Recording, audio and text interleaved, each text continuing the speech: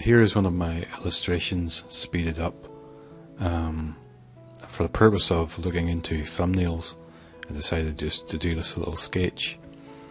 Thumbnails are quite important whenever you're first starting out into doing an image, because on some occasions you can actually put a lot of detail into your work, and then you find that without the correct planning you are maybe running off the page sometimes.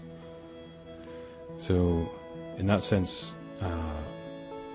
thumbnails are quite important to help you figure out what the overall picture is going to look like before you actually attempt to draw it.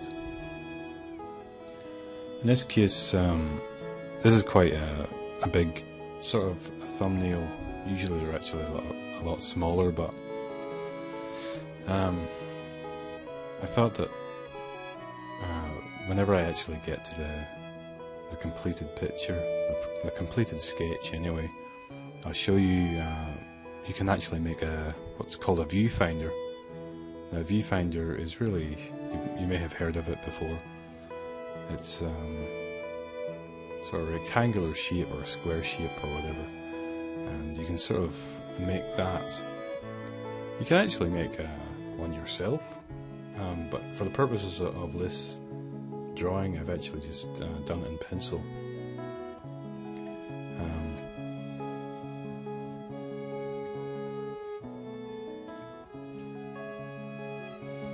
So for now, we're going to actually a bigger sort of viewfinder.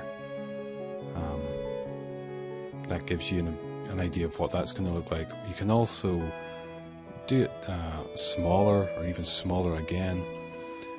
The purpose of that is really